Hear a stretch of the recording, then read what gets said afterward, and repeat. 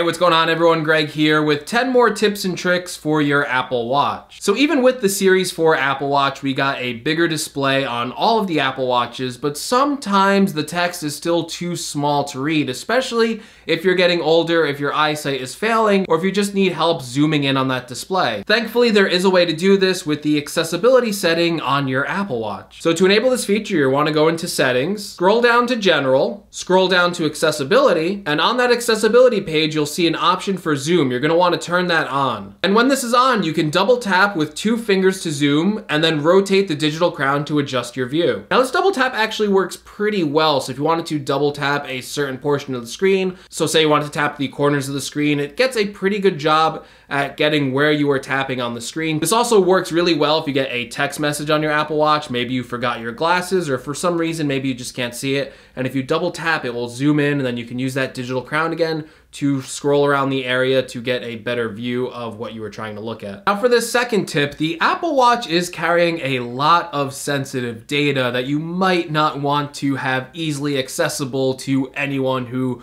grabs your watch off a charging stand or maybe snags it off your wrist. And Apple Watches come with a default 4-digit passcode, but 4-digit passcodes aren't the most secure thing in the world. They're kind of easy to break into. So if you don't think the 4-digit passcode is good enough, if you want something with a little bit more security, you have the option to set a longer passcode. To do this, you're going to need to grab your iPhone and go into the Watch app. From there, you're going to want to scroll down to the passcode setting. On this screen, you'll see a bunch of different options, but the one that you're going to want to toggle is Simple Passcode. Once you toggle off Simple Passcode, you will get the ability to add a longer passcode on your Apple Watch. With that enabled, you get the ability to add a 10-digit passcode, where normally you could only add 4 digits without turning off the Simple Passcode setting. Now, some people might be turned off by putting in a longer passcode. I mean, no one wants to spend extra amount of time if their Apple Watch is unlocked, then you need to get into it. But you also have to remember that you can unlock your Apple Watch by using either Touch ID or Face ID on your iPhone. And once your Apple Watch is unlocked, as long as it's on your wrist, it's unlocked throughout the whole day until you take it off. So I really think it might be beneficial for some people to add a longer passcode, especially now that the Apple Watch has a cellular version with our messages going through there, with phone calls going through there.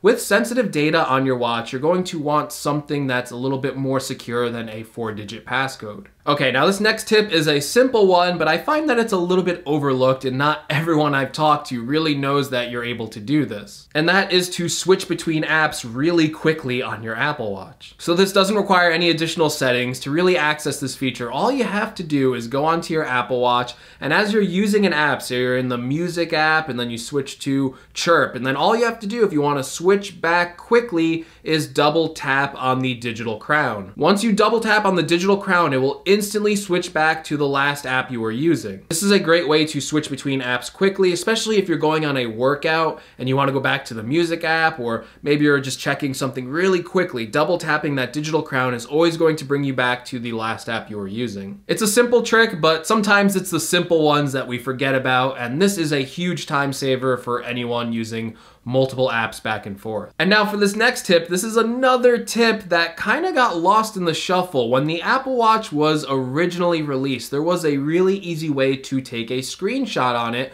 but with future versions of watchOS, they kind of buried this setting in the settings menu. So taking a screenshot is really simple once you find out where to enable it. So for this, you're gonna wanna grab your iPhone again. You're gonna wanna go into that My Watch app. You're gonna wanna tap on General, and then you're gonna wanna scroll all the way down to Enable Screenshots. So with this enabled, all you have to do is press the digital crown and the side button at the same exact time. This will enable the Apple Watch to take a screenshot, and once you take that screenshot, it will save automatically to the camera roll on your iPhone. So one of the major benefits to owning an Apple Watch is, of course, having access to a great workout app. However, if you are an Apple Watch user, you know that one of the downsides of the workout app is that it takes up a lot of battery when you're using it. With the Apple Watch Series 4, with that feature enabled, you get about 6 hours of workout time, but for previous generations of Apple Watch, you only get 5 hours of workout time. Now granted, not everyone's going to be doing 6-hour workouts, but even if you're doing an hour or a 2-hour workout, that can really have an impact on your Apple Watch battery life. So if you want to save your battery life when you're doing a workout, you actually can. So to save battery life during your workouts, you're going to want to go to settings. You're going to want to scroll down to general. From there, scroll down to workout, and then scroll all the way down to power saving mode. Now with power saving mode turned off, the cellular and built-in heart rate sensor does not work during a workout. Unfortunately, with this setting turned off, although it is saving you battery life, it means that your workouts wouldn't be as accurate as if you've had this setting on. So now with this disabled, because you're not using the GPS, because you're not using the heart rate monitor, your workout should last pretty long, almost as long as a full day usage of using your Apple Watch. Speaking of battery life, one of my favorite parts about owning an Apple Watch is also owning AirPods. However, checking your battery life on your AirPods isn't as straightforward when using your Apple Watch. Well, thankfully, it's actually pretty simple once you know where to go. So you're gonna wanna go into Control Center. From there, you're gonna wanna find the battery setting, and once you tap on that battery, you will find the battery life for the AirPods. Not the trickiest tip in the world, admittedly, but it is a useful one. When I'm running around with my Apple Watch, I always have my AirPods in, so it's really useful to see the battery life on your AirPods. All right, this next tip is for managing notifications on your Apple Watch. So with watchOS 5, we get a really great way to manage our notifications. Anytime you get a notification, you're gonna wanna swipe left and you will see these 3 dots. Click on that and you will get to the settings of the notifications directly on the Apple Watch without going deep into the settings menu. From there, you can choose if you wanna deliver it quietly or turn off that notification completely on the Apple Watch. I really love the ability to make these notifications silent. Sometimes you don't want your Apple Watch buzzing on your wrist all day, but you would still like to see a notification if it came in, and then you can quickly access that by swiping down and seeing your notification center, because there's certain apps where you just get a lot of notifications and you don't want it tapping your wrist all day. It's also a great way to see what apps are sending you too many notifications and a way to triage them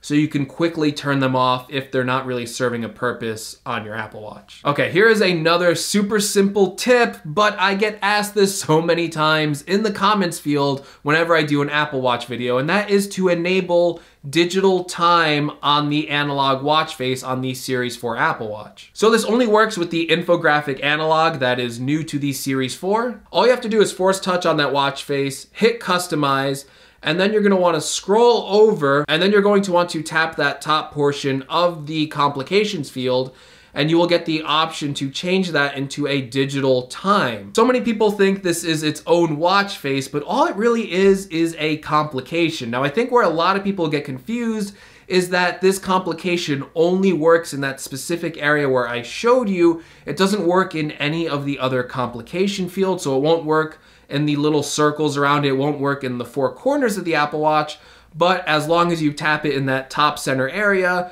that is how you get the digital time on the infographic analog watch face. And it really does surprise me how many people don't know how to access this, so I thought it would be a really helpful tip for you in this video. Another great feature with watchOS 5 is the ability to access websites on your Apple Watch. And now for this tip, this one is going to be a little bit strange, and that is you're going to be sending yourself a message to access websites that you want to quickly access on your Apple Watch. So to do this, this is pretty simple. All you would do is set yourself as a contact on your iPhone and then send a link to a website that you want to frequently access. Now, unfortunately, scrolling through YouTube on your Apple Watch, video playback is not enabled, but you can always use it to check out new videos, or if you're at work, maybe you want to scroll through your own comment section. It's a really cool feature to be able to access these websites on your Apple Watch, and beforehand you would have to wait for someone to send you a link, but by sending yourself your own links, you are quickly able to access websites just by going to your messages and having those links pre-saved. It's almost like saving bookmarks to access these websites. And the last tip for this video is one that could potentially save your life, and that is to enable fall detection on your Apple Watch. Now, the Apple Watch now comes with an ability to detect falls, but it's not enabled by default. To change this, you're going to want to grab your iPhone and go into the watch settings, scroll down to emergency SOS, tap on that, and if you go down, you'll see on the bottom there is an option to turn on fall detection. With this turned on, the Apple Watch can initiate an emergency SOS if you have a hard fall and don't seem to move. Now don't worry, before it actually goes ahead and calls emergency services, the Apple Watch will alert you if it has detected a fall,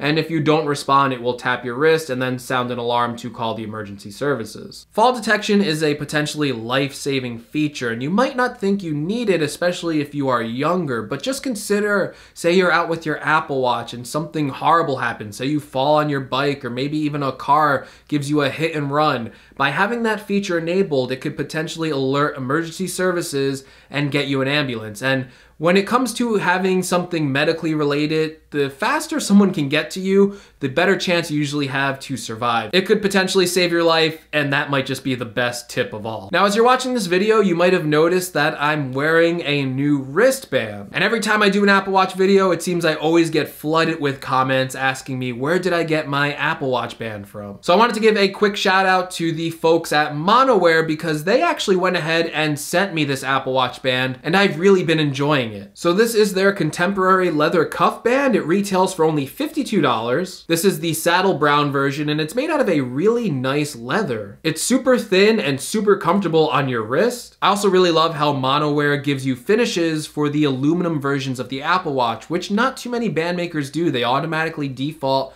to stainless steel. With Monowear, you're able to pick the silver aluminum or space gray aluminum finish. And if you're interested in the Monowear band, again, they didn't sponsor this video, they just sent one over to me. But if you're interested in it, I will leave a link in the description below. All right, everyone, and those are 10 more tips and tricks for the Apple Watch. Let me know what you thought of these tips and tricks. If you have your own, make sure you leave them in the comments below. If you want to see more from my channel, make sure you're subscribed, and I will see you all in the next video. Take care, everyone.